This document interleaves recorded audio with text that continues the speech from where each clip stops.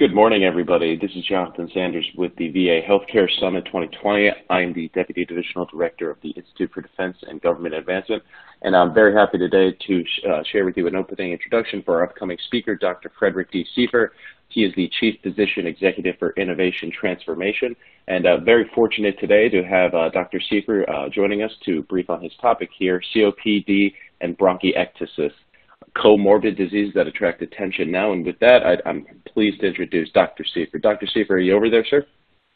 I am. Thank you for that generous introduction. So I want to again welcome everyone to the VA Healthcare 2020 Summit presentation on COPD and bronchiectasis, comorbid diseases that demand attention now. I've had a special appreciation for quite some time for the VA health system and the patient population that it serves for a multitude of reasons. First and foremost, my father was a World War II veteran, Purple Heart recipient. He's presently interned at Arlington Cemetery in Washington.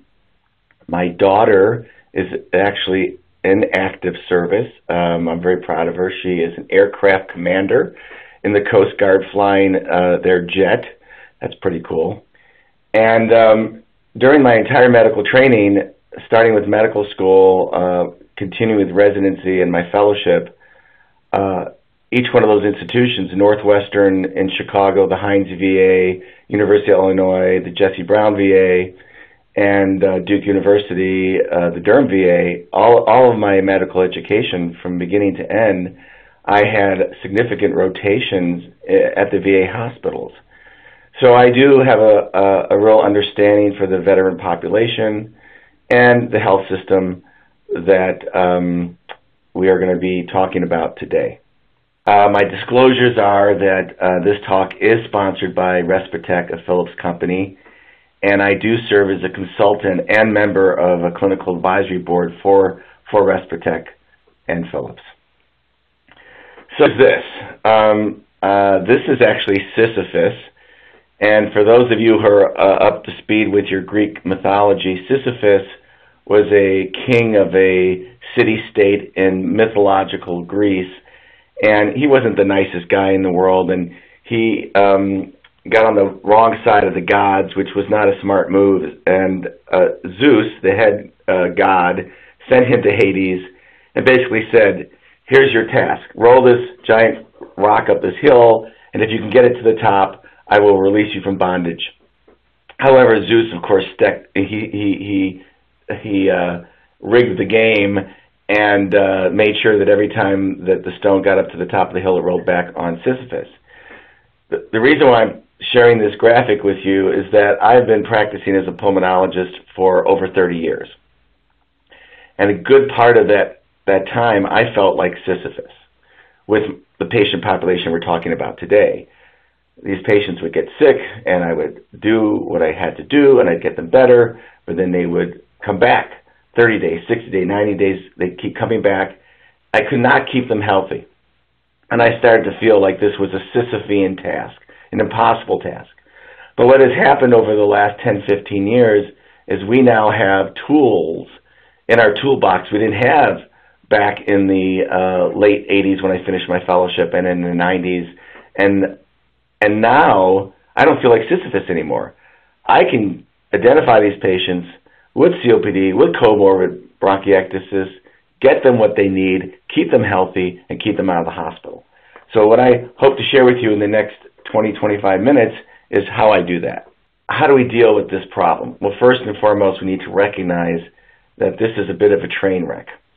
Because if you look at the VA population, which is the data that's shown here on this graphic, 1/3 of the veterans population that is currently identified as COPD, in fact, does not have COPD. And about 2/3 of the patients, the veterans who actually have COPD, have yet to be identified. And this problem is mirrored in the general civilian population as well. So first and foremost, when dealing with this disease, you have to recognize that you need to accurately identify the patients. You have to accurately define the patient population, or you're never going to get things going in the right direction. what this graphic demonstrates is that, unfortunately, if you jump into any health system, veterans, general population, approximately 50% of providers still believe that they can diagnose COPD clinically. What does that mean? They can look at a patient, listen to them, take a history, do an examination, put their hands out, stretched out, and say, you have COPD. But the reality is, if you look at the graphic to the left, the accuracy of diagnosing COPD without spirometry, that is clinically, it's like flipping a coin. It's that inaccurate. And then the graphic to the right is actually from some data that I generated about 10 years ago, because what happens is when I present to providers, they go, okay, all right, yes, we're misdiagnosing some patients, we're missing some patients, but if somebody has significant COPD, we'll be able to diagnose that clinically. And the answer is no. If you look at that graphic to the right, what this demonstrated that in a busy primary care practice in Upper East Tennessee, 75% of the patients that provider was missing already had moderate to very severe disease. COPD in 2008 actually overtook stroke as the third leading cause of death in the United States. There is this misperception that this is a disease that primarily affects men aged 65 years of age and older. And the reality is, as of 2000, the mortality in women has surpassed men, and 70% of patients with COPD are actually younger than 65 years of age. And if you look specifically at the VA population, 63% were less than 40 years of age. So if you are a woman veteran, less than 40 years of age, and you have COPD, you are most likely not to be diagnosed with COPD, which is a real problem. Now, what is the number one cause of COPD? It's smoking. So let's look at the prevalence of smoking among veterans. Well, back in 1995, it didn't look so good. 74% prevalence of smoking among veterans, and among the general population was 48%. So the prevalence of smoking among the VA population back in 1995, it was 1.5 times the general population. Let's now move forward to 2018. Tremendous progress made among the veteran population and the general population, down to 25% smoking prevalence among the veterans population and 15% among the civilian population. Interestingly, the gap between the veterans population and the general population increased to 1.66 times as compared to 1.5 times in 1995. So if the prevalence of smoking is higher among the VA population, you would expect the prevalence of COPD to be higher, and that is the case. This data was generated from 2002. Prevalence of COPD among the veterans population, 13.4% compared to 7% among the general population, almost a 2 times prevalence among VA population compared to the general population.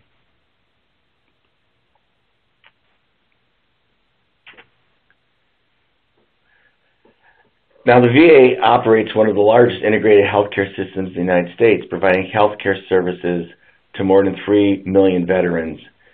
Within this population, in the year 1999, there were 318,861 veterans diagnosed with COPD. You know, that's a kind of a general number.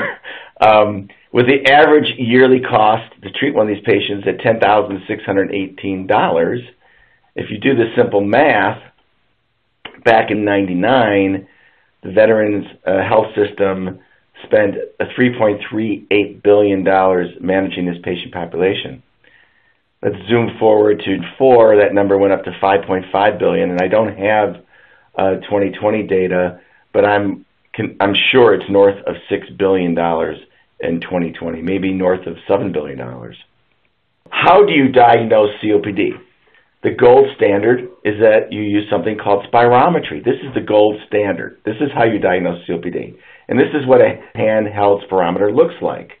Now, can you diagnose hypertension, high blood pressure without a blood pressure cuff? No, it requires a specific piece of equipment. Can you diagnose diabetes without checking someone's blood sugar? No, you need to check their blood sugar. To diagnose COPD, you need a spirometer. Every PCP office in the United States should have a spirometer in the office. They all have blood pressure cuffs. They should have spirometers. Unfortunately, right now in the general population, about only half of PCPs have spirometers in their offices.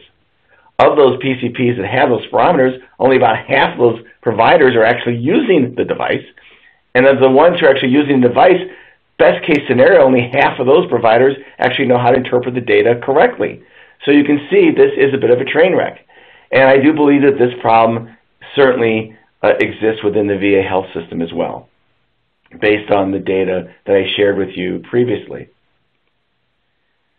So even though spirometry is required by all guidelines to diagnose COPD, if you look at the American College of Physicians, their clinical guidelines from 2011, you look at the American Academy of Family Practice, basically they both state you need to do spirometry to diagnose this disease. You cannot diagnose disease clinically.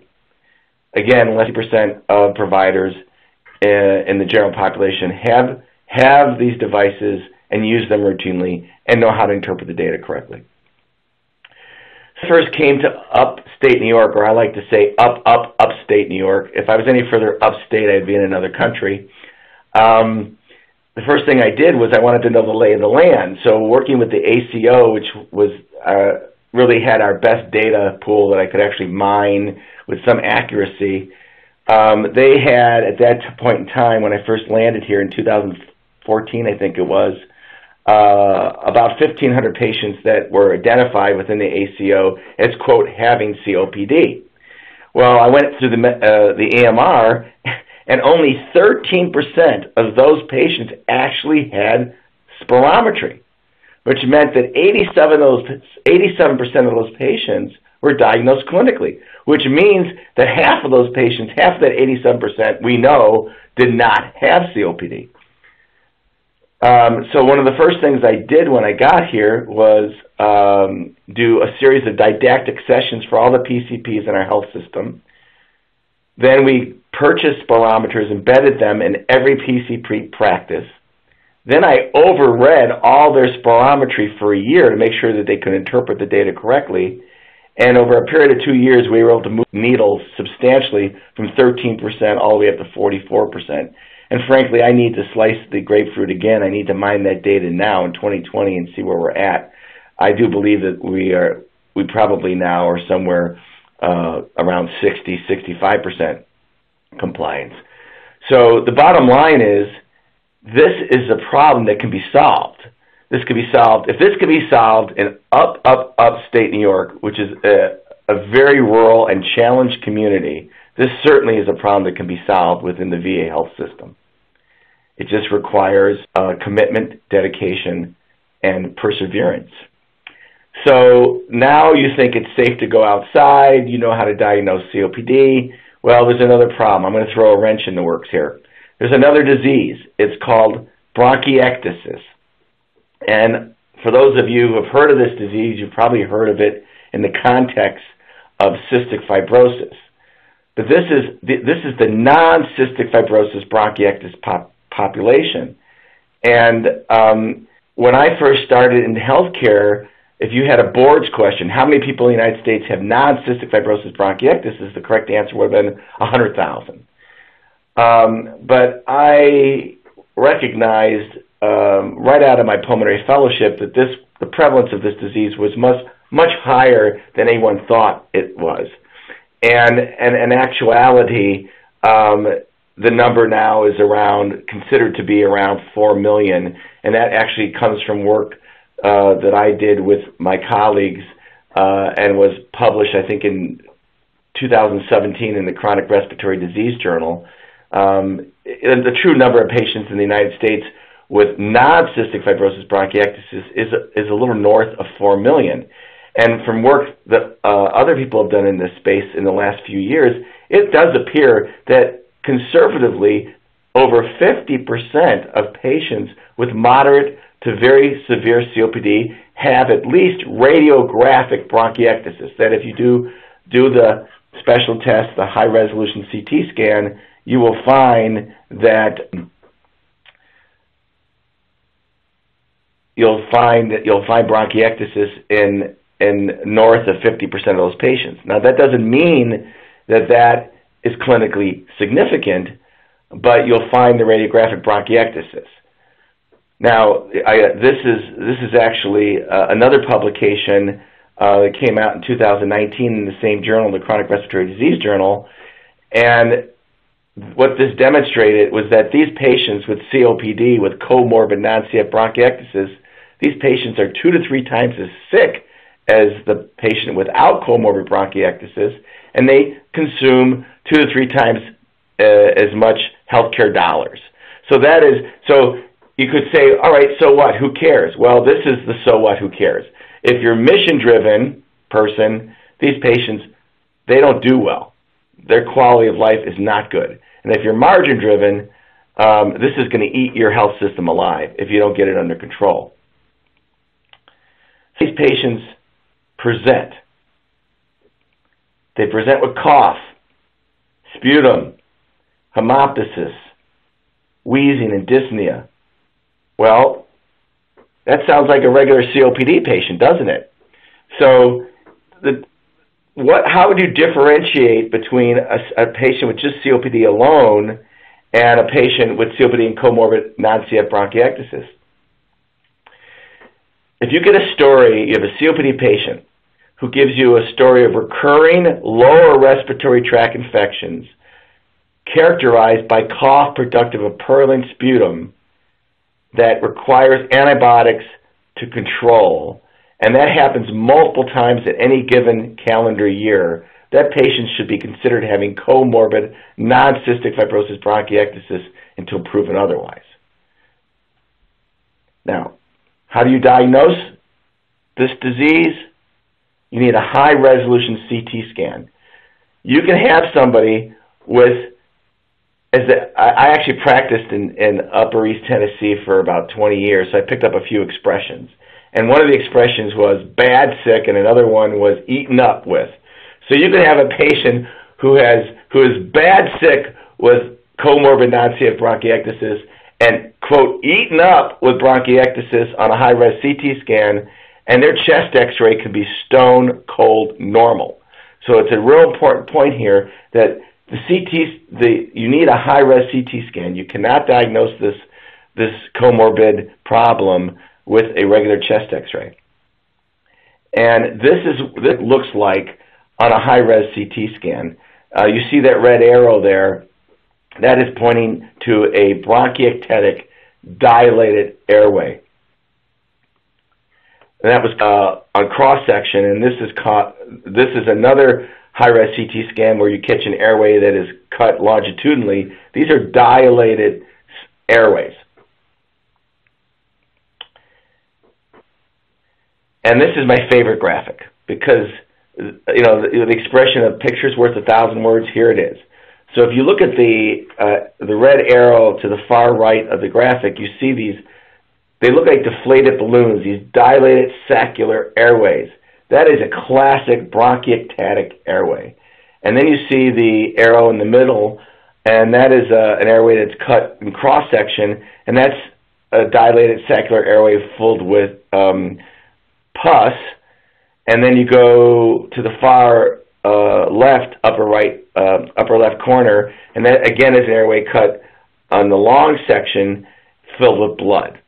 Now, patients with clinically relevant COPD with comorbid clinically relevant bronchiectasis, this is what you're going to see if you were to open up their chest and slice their lung like a grapefruit. This is what you're going to see.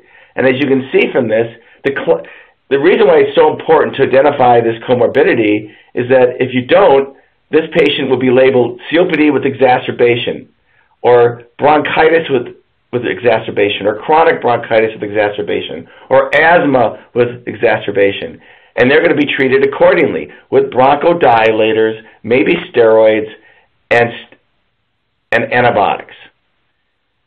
Does that sound like something that's going to be effective in a patient with a chest that looks like this? And the answer is no. To treat this disease, you need aggressive airway clearance. You need to get that pus and that blood out of those airways so that you can get these patients better. So this is what airway clearance looks like. These are high-frequency chest wall oscillators. There are multiple companies that make these devices. Interestingly, these devices didn't really exist until the early 90s. There was a pulmonologist who had a large cystic fibrosis patient population in Minnesota, and he actually invented the very first high-frequency chest wall oscillator. Up until that point in time, cystic fibrosis patients, their life expectancy was mid-teens.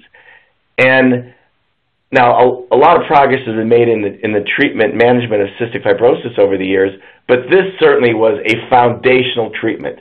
And today, patients with cystic fibrosis, we don't know their life expectancy. I have a colleague who's in her 50s with cystic fibrosis, and I'm convinced that this was a foundational intervention, high-frequency chest wall oscillation. I was actually one of the very first pulmonologists in the United States to get my hands on a device, on a prototype high-frequency chest wall oscillator, and use it on a patient with non-cystic fibrosis bronchiectasis back in the 90s. Now, yes, there is chest physiotherapy, and that is the gold standard, hand percussion. That's been around forever, and it is very effective, but it requires special training and commitment, and the bottom line, it's a dying art. And in the hospital setting, respiratory therapists don't have the time to spend 20, 30 minutes in a patient room multiple times a day. They just don't have the time. And imagine trying to do this in a home setting. It's just not going to happen. So the advent of high-frequency chest wall oscillation is huge in the management of non-cystic fibrosis bronchiectasis. Now, this is a bit of a busy graphic. I'll walk you through it. For those of you, you may not be aware that New York State Governor Cuomo got $8 billion, that's with a B, $8 billion from the federal government to come up with a better way to manage its Medicaid population. And this whole experiment for managing Medicaid in the state of New York was called DSRIP, the DSRIP program. And what they did was they divided the state geographically into 25 buckets, and then that $8 billion was sprinkled out among these buckets based on the population that bucket served. The Adirondack Health Institute is the bucket that my health system, St. Lawrence Health System, was part of, and AHI received $187 million of that original $8 billion, of which I received a $750,000 grant to develop a soup to nuts A to Z grid to manage our COPD population. And I don't know if you can see this, if it's large enough on your screen, but it's basically 4 modules. And in a very quick flyover, this is what we did. Number 1, accurately identify the patient population, which I shared with you earlier. The spirometers were embedded in all the PCP offices. They got the appropriate education. So the first thing we did was clean up our patient population. We got rid of the patients that were diagnosed with COPD who did not, in fact, have COPD, and then figure out what they actually did have. And then we identified the patients within our population that had COPD that were being missed. So that was fundamental. Then the next intervention, the second module, was, okay, let's make sure that all these patients that now, in fact, have COPD are actually being managed appropriately per goal. So there are national, international recommendations for the management of COPD, and we made sure that we were gold compliant. Number 3, remember, half of these patients with moderate to very severe COPD also have co-morbid bronchiectasis. So we started aggressively mining for those patients. And discovered that, sure, we did have a lot of patients with comorbid non-CF bronchiectasis. In fact, when I first landed here in upstate New York, there were 0 patients identified with comorbid bronchiectasis. We now have over 200 patients identified with comorbid non-CF bronchiectasis who are now being effectively treated for both their COPD and their bronchiectasis. And what did that translate into? It translated into a 30% reduction in hospitalization for this patient population. So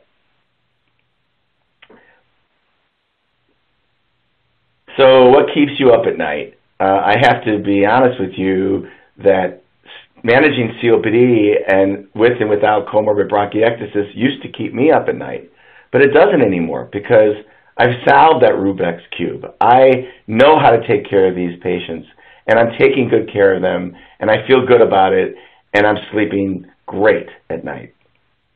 So the problem is clear. The VA health system has a problem managing COPD with and without comorbid bronchiectasis, as well as the general population.